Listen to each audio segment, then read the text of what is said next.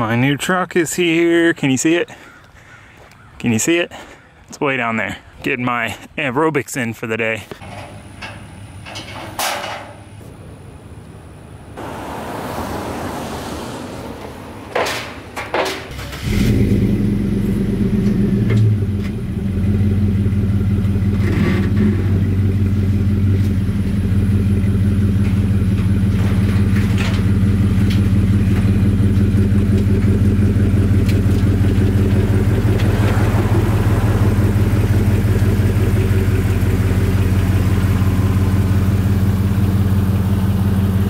Wow, it finally stopped raining. It's been raining for probably 2 weeks straight here in Florida. I haven't given you guys a weather report, but man, every day. And there was like a 48-hour period where it was just like raining nonstop, like hard raining nonstop, like not drizzling, just raining. It was rough. So those of you who've been around for a while probably have an idea as to what this truck is for and why we bought it. But that's only half the reason. So basically there's two stages to this project. There's an immediate use and then the long-term plan. So for those of you who are new here, this is my current truck. So I bounced around from trucks a bit. I had an LOY Duramax. I sold that because I bought this Dodge with my enclosed trailer, and then I sold that, and then I bought this. It's just one of those things, deal pops up, you buy it, you sell this, you trade that, and this is kind of where we landed. I really like this truck because it looks sweet.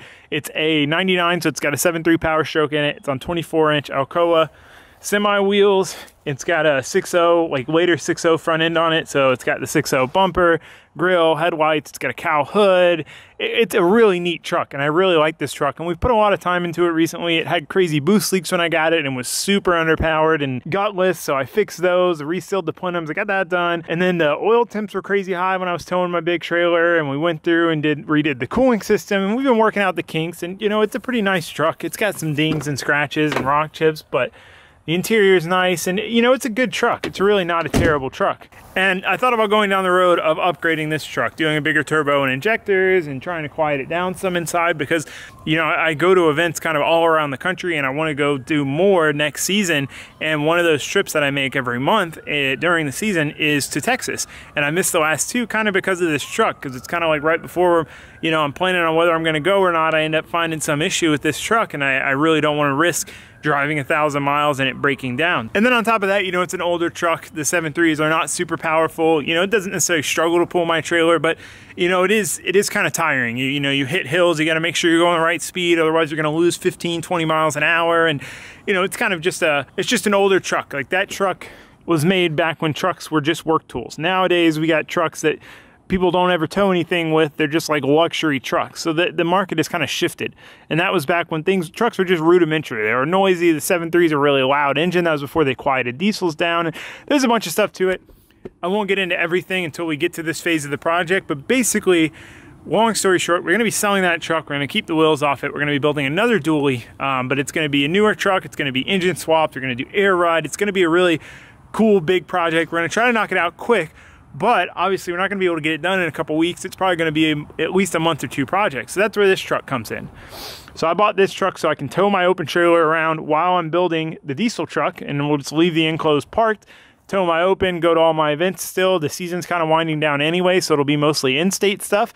So that's what we're going to use this for. And then once we get the diesel truck built, the plan is to do a turbo LS build on that. So that's where those of you who've been watching for a while probably already knew that that was the plan. I've been talking about doing this forever. There's always like a project that kind of falls in my lap before I can do it. I almost bought this truck like 6-8 months ago, and then my Subaru GC8 with the WRX swap like popped up for sale for super cheap as an unfinished project, and I just had to have it, so I got that, and that, you know, kind of took the spot of building this. So I've wanted to do this for a while. I watched Sloppy Mechanics YouTube channel. He does budget turbo stuff, and I've been fascinated by it since, and I wanted to do it myself. And my plans were either one of these trucks or a C10. The reason I was leaning towards one of these trucks, especially now that I need something to tow with, that kind of cemented the deal, but as these trucks are like nice and comfortable, they're quiet inside, they ride good.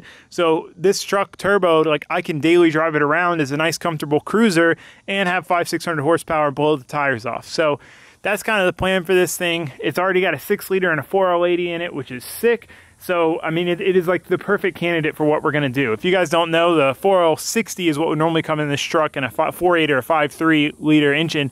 And the 4L60s weren't very stout. They break a lot, especially when you start turboing them and adding power. So this has a 4080, which are proven to be pretty strong. It's already got a shift kit. We will need to put a torque converter in it, but I mean, the truck is pretty set up for what we want to do as it sits right now. So the plan is to turbo it, you know, make 500-600 wheel, and then, you know, who knows from there, maybe build up from there, try to make 800, 1,000, you know.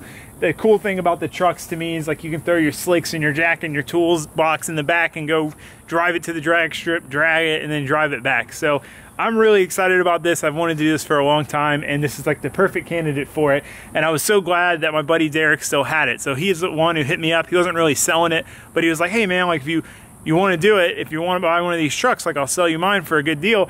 And I really wanted to buy it, but I couldn't at the time. And then flash forward to 6-8 months later, I'm like, there's no way he still has that truck. I hit him up, sure enough, still has it, because he wasn't really actively trying to sell it. So he sold it to me. I got it shipped from South Carolina because it was only 350 bucks. And yeah, so huge shout out to my buddy Derek. I'll link his YouTube channel below. He's a really cool guy. He has a shop. He's helped me so much with LS stuff. He, you know, any questions I have about like putting an LS together or doing anything that I don't know or don't remember, he knows the answer to. So he's the one who basically put this truck together, and he's the one who I bought it from. So it was really cool buying it from a friend because it was a really easy transaction. Like I didn't have to worry about, you know, flying out there and giving him the money and getting the title and then getting it shipped, or going and getting it myself because I didn't have time. It worked out really well. Worked out really well. It was a great deal. So anyway, single cab short bed, 6-liter 4080. Interior, probably my favorite part. He put the captain's chair setup in it. So these single cabs didn't come like this, but this is what I had in my Duramax, and it's the captain's chairs with the fold down armrest. It's got the center console set up with the cubby bins and the cup holders. I really, really like this interior setup the most. It's got some sort of gauge cluster. I don't know if they normally come with a trans temp gauge on the 1500s. I feel like this is like out of a 2500. It's kind of cool. They had the faces redone. It's got a nice like sub and amp and component speakers and a bunch of other stuff like that. So it's got a nice sound system in it.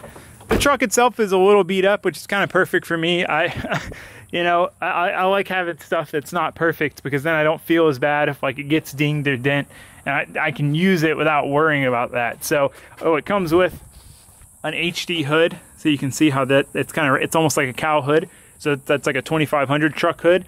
So it comes with one of those, so we can get that painted, clean the truck up, get it painted if we want to. You know, it'll just kind of depend, but it's a really good base. Let me pop the hood for what we want to do. I mean, it couldn't be a better base. A 6-liter with a freaking 4080. I mean, that's like a 1,000 horsepower combo right there with a good turbo. So kind of gives us unlimited potential. So obviously the engine doesn't look like much in a truck because it comes in here, but it is really nice how much room you have in a truck. Like you can see the manifolds down there. Like we have all the room in the world to work on it, to build a turbo setup. I mean, literally room for freaking days. Now we contrast that with my Miata here. Like check out how much room we have in my LS Miata. Such minimal room, which, you know, this isn't even that bad, but you know, I'm so used to working with cars with LSs, and you're just so limited. You have to, everything has to be meant to fit, and you can't really mix and match parts because like these mounts won't work with these headers, and it's just very, very intricate, and you don't have a lot of room. You don't have a lot of leeway to work with.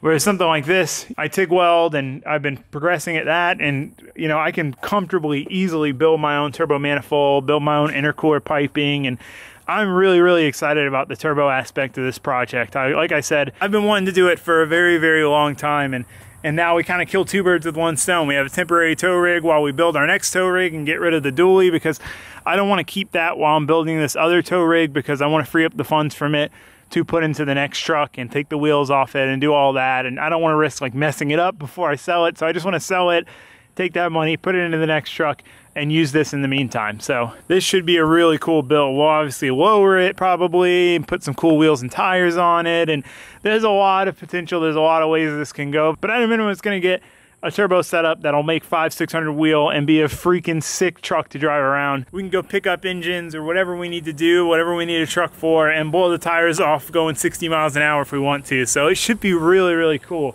But for right now, it's going to be a tow rig to tow my open trailer around. So that is the plan. We have a grid life this weekend. We need to get this thing set up to be our tow rig. So I need to get this hitch flipped around so it's kind of a raised hitch, because I think the height of the back of the truck, I'll need that with the trailer. So we're get this flipped around and get it on the truck.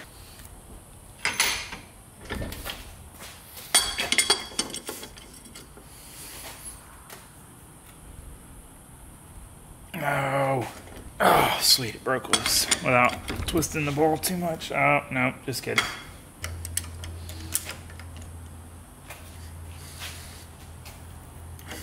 Jeez, why is this so rough? It's like the threads are toast on this thing. Ugh. I guess maybe it's just the lock washer? Yeah, because it's loose now. That was just pretty wild.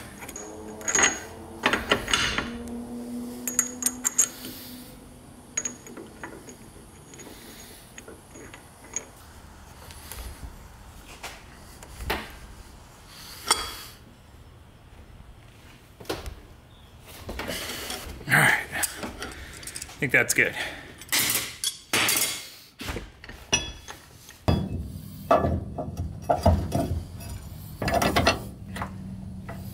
Alright, next thing I want to do is throw this brake controller in it. I'm just going to plug it in and see if it's going to work before I mount it. So I got this adapter harness. I have this one from the Ford, and then I bought this one for Chevy. It's pretty dope. They're like 10 bucks for the adapter harness, no cutting and splicing, and I can switch it between trucks if I need to. So let's go see if it'll work. I gotta figure out where this plug goes though. Alright, so it looks like this is our junction box where it's gonna plug into. Just gotta get this guy off. Okay, that was easy enough. I think it goes right up here. Yep, there we go. Yep, we got power. Should say no trailer connected. Okay, well it's definitely working. So I'm gonna put this cover back on. All right, let's go hook up to the trailer.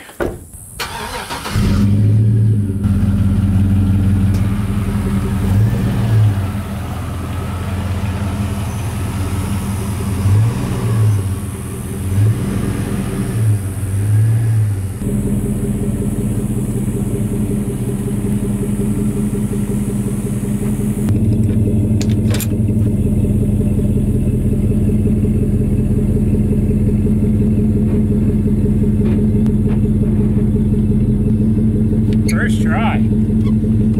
It's a lot easier to back up and like make a good turn in this truck than the dually. The dually, and really all my diesel trucks, they just don't have quite the turning radius. So like, it's just hard to get it lined. It's harder to get it lined up. This is really easy.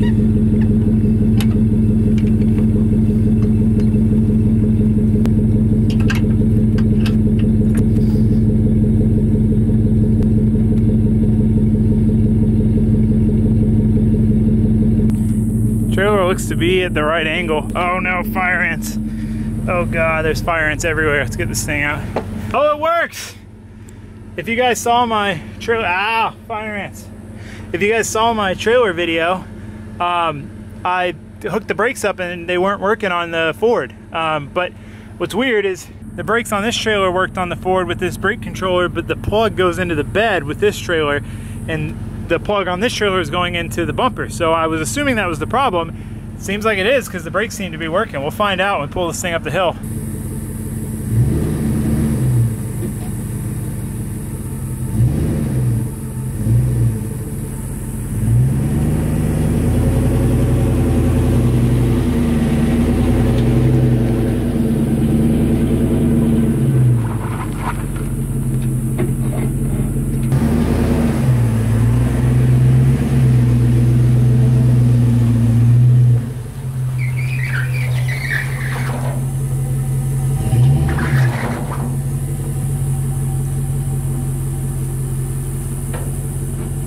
Alright, well, it was dragging the brakes all the way up.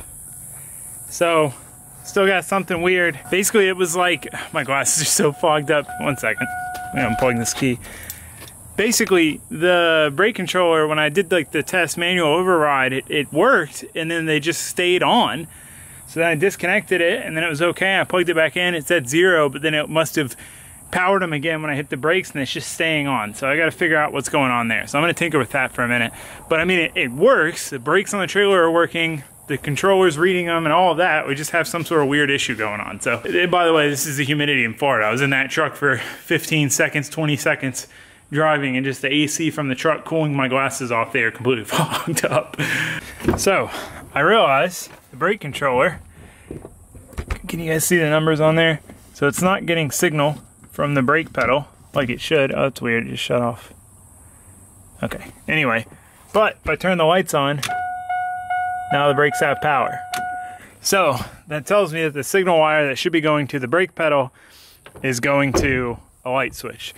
So those wires run into this box. I gotta take this brace off so I can pull this plastic housing off, because there's like some ring terminal posts in here and stuff like that. So I pull this thing off and figure out where that signal wire is running to.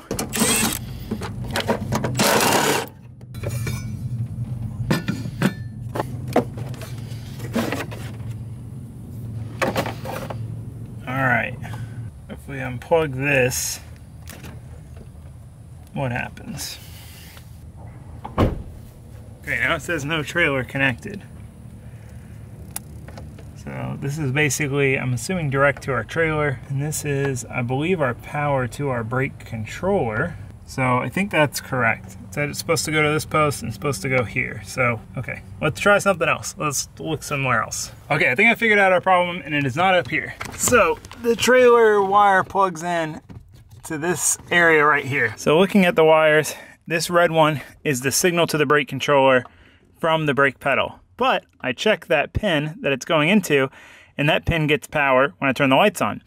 This pin down here, bottom left area, gets power when I press the brakes. So I think if I switch this red wire to this bottom left pin slot, it'll work. Let's try it. Ah, there we go. Now it's coming on with brakes. So that's what it was. I just needed to switch those pins. So I'm gonna try to go drive it around. I think this one is like an inertia and pedal. So it changes the voltage based on like how fast you're going. So let's try it. Let's get this hooked back up. All right, check it out. Ready? Can you see it? So we're getting full voltage when we're actually coming to a stop hard, and then it tapers off. Hell yeah, they're working great. Oh, I'm so happy. I've basically never had working trailer brakes on this trailer, and now, especially towing this trailer behind a gas truck, like I really wanted to, you know, a 1500, I really wanted to get the trailer brakes working, because, you know, the brakes on this truck aren't anywhere near as big and powerful as a 3/4 ton or a 1 ton. So anyway, really excited that that's working. I already checked all the other lights, all of them work. The trailer's at the right angle with this trailer hitch.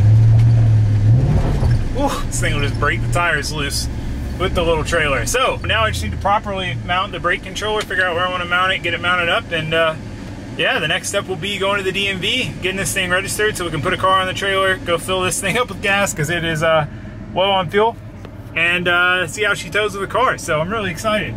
So let's get this brake controller mounted.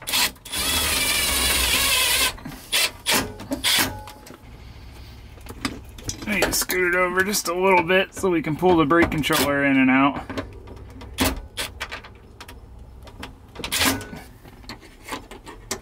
Yeah, there we go. It's about perfect. The only tricky thing is the way this bracket attaches. It's got these little screws, and in typical areas where you'd want to mount a brake controller, it's really hard to get to the screws. It's like this on the Ford too. Alright, let's go find a little wrench for this guy. Alright, sweet. Got that done. So I just need to run this wire up and out of the way. Zip tie it up there so it's not hitting the brake controller, or hitting the brake pedal rather.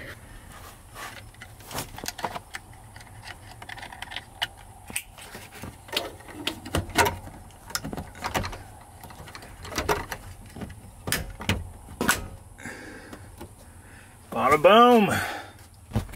Wire is nice and tucked. Brake controller is on and popping. Good to go. That went super well. Really happy about that. I'm glad to finally have trailer brakes working on this thing, and all the lights work. Everything's good. This trailer is freaking ready for our trip to Grid Life, so I'm stoked.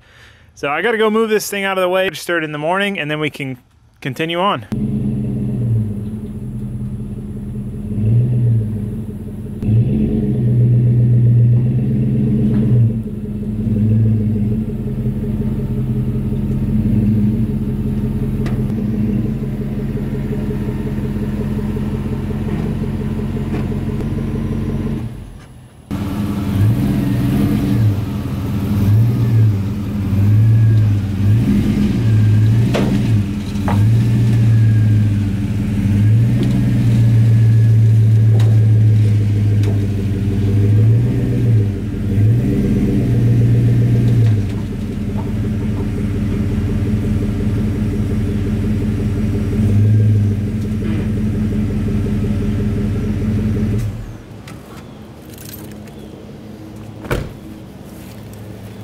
kind of forgot that this is an out-of-state title vehicle, and in Florida, if it's out-of-state title, you have to take it to the DMV for them to check the VIN. So we're going to the DMV in the morning. We're just gonna take it on the trailer because it's about 30 minutes away.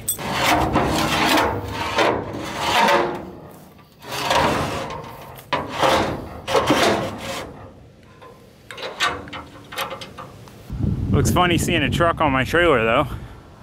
Truck, truck, truck, truck. All right, we made it back from the DMV without much issue. I did get like the worst possible lady. She wanted any excuse to not have to do the paperwork for me. I set the title down. She saw I was out of state and was like, oh, your vehicle has to be here, I'm sorry. And I was like, it's here, I brought it with me. And then she was like, oh, well, you have to have insurance on it. I was like, I do, I have insurance. She's like, oh, well, it has to be on this vehicle. It is, I've done this before, lady. So anyway, we go out to look at the truck because she's got to check the VIN. And I mean, the trailer is like, what, a foot off the ground? Maybe? And she was like, do you have a ladder so I can get up there to check the VIN? I was like, dude, you can step on the trailer. So she goes inside to get this like 6-inch tall step ladder, still can barely read it. So then she's looking at the title and she's like, what is this? And it was like a little tear and it wasn't near any of the information. And I was like, it's a tear? And then she's like, oh, we can't take this. We can't take this. And then she goes and asks her supervisor, and her supervisor's like, of course we can take it. There's no information missing. Like, it's not a problem. It was just crazy. Like, normally I have good luck at that one, and she just did not want to have to help me. She was hoping that I was missing something that she could just turn me around and send me home so she didn't have to do it. There was like nobody else there. Anyway, just weird. So we have to do a bit of finagling. We gotta get the truck off the trailer, get this truck unhooked from the trailer, and then get this truck hooked up to the trailer, and then load the Subaru on because that's the easiest car to load, and go see how she tows.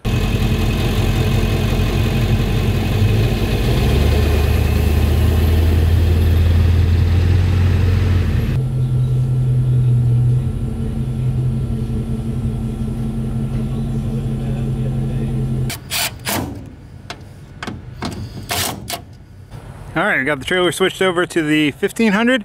So I'm gonna go ahead and load the Subaru now. That should be a good one because it'll be pretty heavy, like probably 400 pounds, 300 pounds heavier than the Miata, so that'll simulate some more stuff. And definitely the easiest to load because of ride height.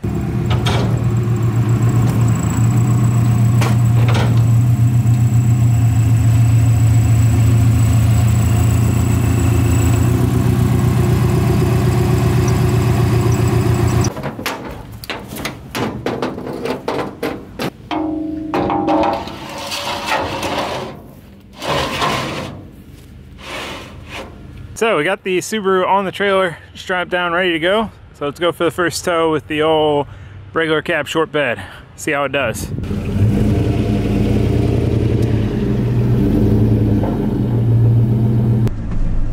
little bumpy through here.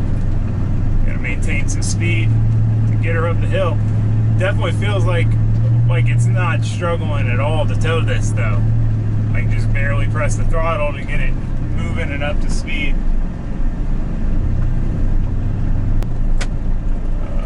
Squeeze through. There's like a rut going through our driveway, but usually it's a little close to there. Oh, I got my sunglasses with me. So we're full fuel, or not full. We got fuel, we're registered, we're insured, we're ready to go. Brake controller's working good.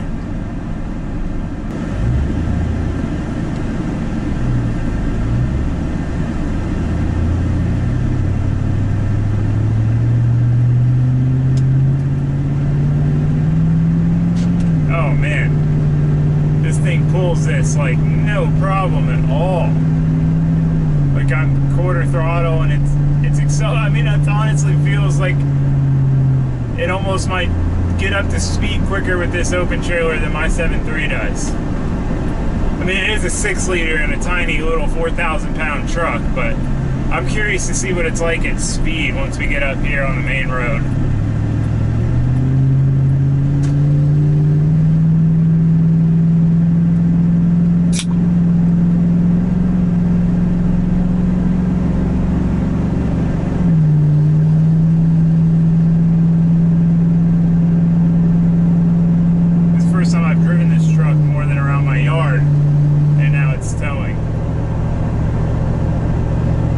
Feels good, man.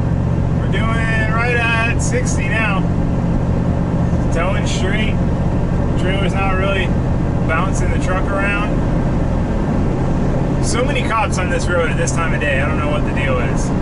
So they're going 60 right now. I guess we can go 65 because the speedos. Every other truck I've ever had, the speedo's off by 5.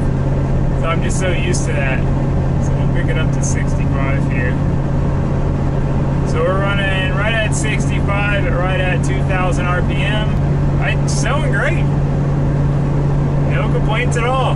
Nice and quiet in here. The ride's comfortable. Truck's not getting tugged around by the trailer at all.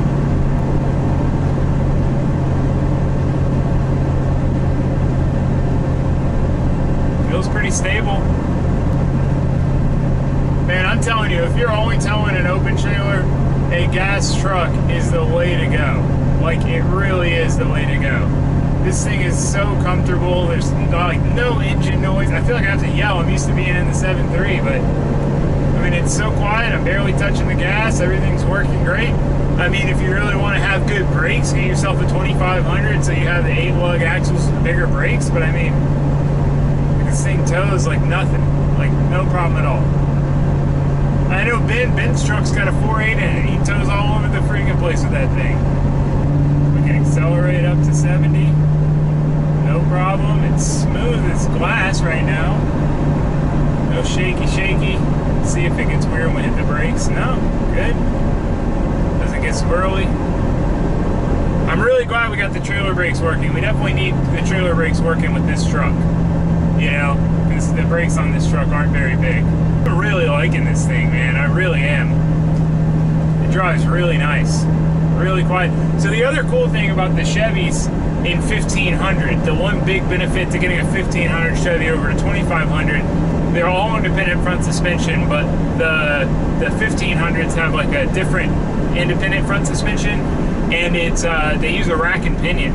So instead of having a steering box and all the slop and stuff associated with the steering box, I keep driving too far that way. You just have a rack and pinion. Because the steering's a lot tighter, it's a lot quicker, and it's a lot wider. It just feels more like driving a car than a big hefty truck. Yeah, no complaints at all right now. I'm ready to take this thing freaking up to Georgia. I have no doubt in my mind it'll do just fine. It's honestly nice having the short bed. It's so easy to see the trailer back there. Like, I can look behind me and see exactly where the trailer is.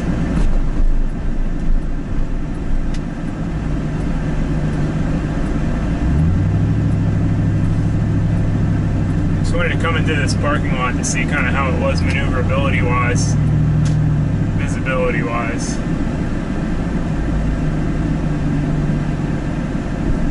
Yeah, brakes work great.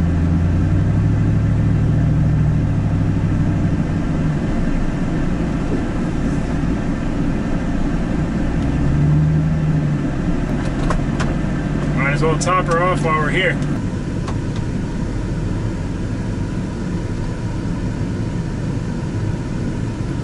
Whoa! Oh my God! Did you guys see that lady just there? So, this lady was coming through, this dude was backing out.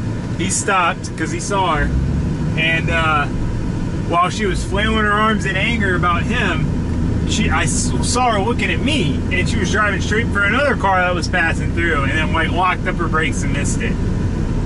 God, people are so dumb. Why are people so dumb?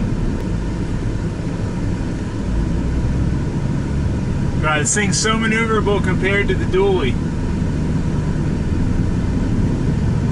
I mean, that's probably pretty obvious, but trailer brakes feel great though. I mean, this thing is stopping like as if there wasn't a trailer back there, which is exactly what we want. With just a little bit of throttle, this thing accelerates with traffic.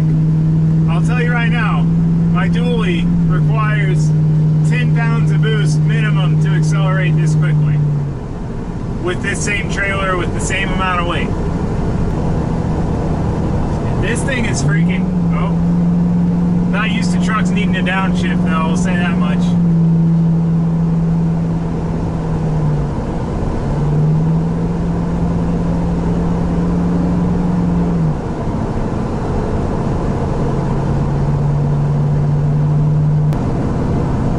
completely pleased with the way this thing drives and tows. Completely pleased. Like I said, Subaru's probably about 2,800 pounds, 2,800. So the Miata is like 2,400. So that's 300 pounds. We're probably going to be heavier than this for sure with 2 people in it and wheels and tires and tools. But I mean, it's doing this like it doesn't even care. It's not breaking a sweat. Doesn't feel like it's struggling power-wise. Like, it feels great. Feels great. Cool, let's head home and try to knock some last little bit of TLC out on this thing. All right, Subaru's unloaded, trailer's parked, truck is back to living that solo life. Might take this thing to the grocery store tonight. So there are a few more things that we'll need to mess with before the trip, but for right now, we need to jump onto the Miata. Like, it is what we're using and what we're driving at the event at Grid Life. So like, we have to make sure it's done. I got to rebuild my whole handbrake assembly. I got to mount new wheels and tires, and I got to do a bunch of stuff. So I want to get started on that. So we're gonna go ahead and call it for the truck stuff for now. We'll revisit this guy later. Like I said, there's plenty more stuff to do, and then eventually we're gonna turbo it, and you know, we'll be messing with it plenty more. And we might have our truck that we're gonna build sometime before Grid Life or probably right after. It'll just depend on how things go. I'm trying to figure out transportation. So I'll update you guys on that when we actually get it and we have it here in our hands, and the plan is secure and happening, and there's no doubts that we're gonna be able to find the vehicle. Not gonna get my hopes up or your hopes up or go into too much detail until then. So that's gonna be it for this video though. Thanks for watching, thanks for subscribing. I'll see you guys next time. Goodbye.